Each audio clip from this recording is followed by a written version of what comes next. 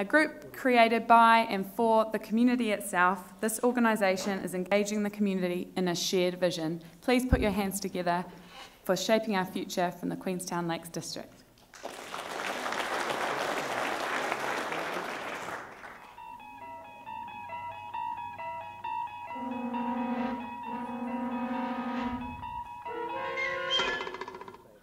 Picture, if you will, a mayor's office anywhere in New Zealand, present day. Our hero bravely meets a day full of ratepayer queries, complaints and suggestions. Mia here.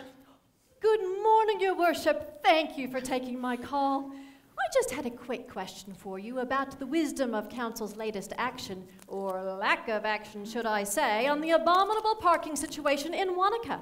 I mean, really, where is a local supposed to park when you let tourists overrun our district, taking all the prime parking spaces and clogging up New World? And don't get me started on the lack of infrastructure to support those new flights coming into Queenstown Airport. And what is the Ministry of Education up to anyway after their so-called consultation period last year? With the incredible growth in our region, what Wanaka needs is a new school, and we need it now. Well, thanks for your question. Gosh, where to start? You got mail.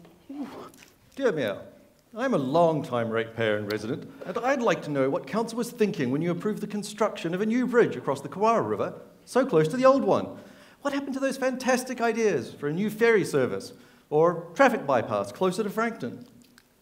And with the outlandish growth of those mega shopping malls out at 5 Mile, the whole place is starting to look like America.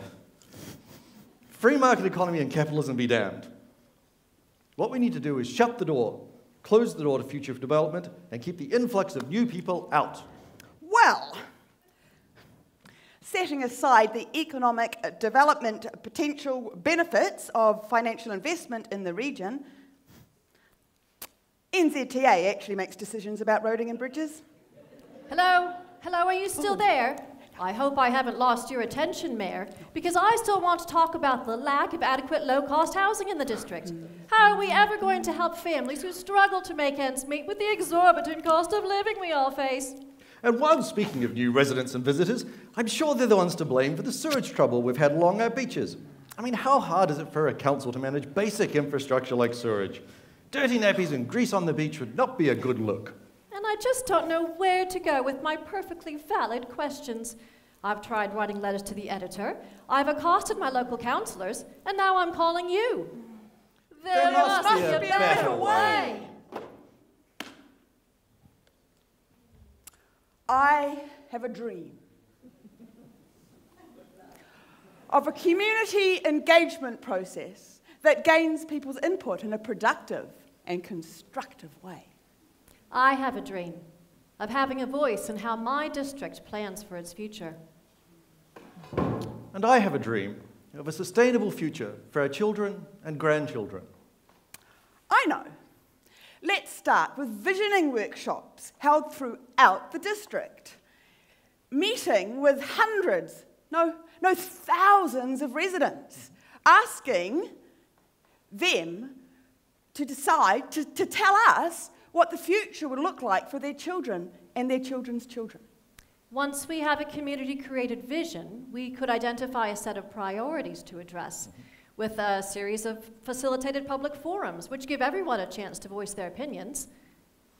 And then we could recruit volunteers for task forces on each topic, comprising interested residents and experts who could conduct further research and develop recommendations for implementations by the appropriate agencies. And build in a key step of accountability by conducting another round of community forums to check on progress. And this process could be independent of local government, facilitated by volunteer steering groups of community leaders who engage as broadly as possible throughout the district. We have a dream. Give every person in the community a voice today to shape the future.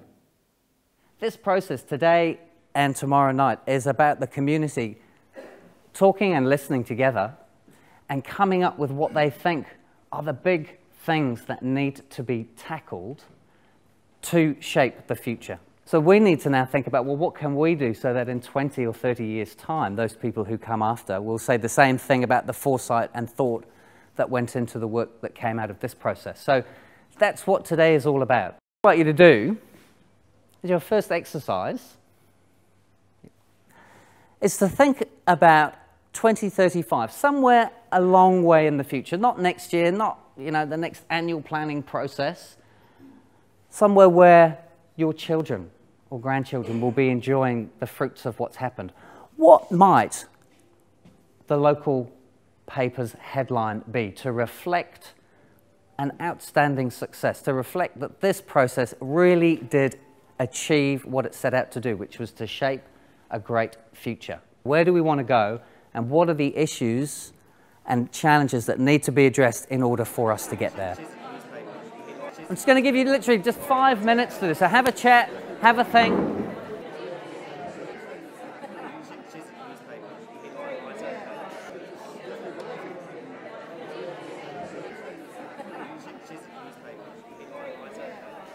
And the people of the Queenstown Lakes District made their dream a reality. In 2011, our visioning workshops gained input from over 1,000 residents, creating a vision of spectacular environments, enterprising people, exceptional solutions, and 10 priorities to address. Throughout the communities of the district, people now know that if they have something to say, the Shaping Our Future process will make sure they are heard. The public forums gather input broadly. The smaller task forces further research and develop ideas from which specific recommendations for action are made. We have facilitated this loop for priorities related to energy, economic development, tourism, events, conservation, innovation, and transport. We have seen decisions made by council, regional tourism organisations, and Chamber of Commerce that are direct results of the Shaping Our Future process. For example, the regional tourism organisations now meet regularly to manage tourism growth. Event funding has been directed towards the shoulder seasons to reduce congestion and increase economic opportunity. Shaping Our Future recommendations were adopted into last year's district plan review.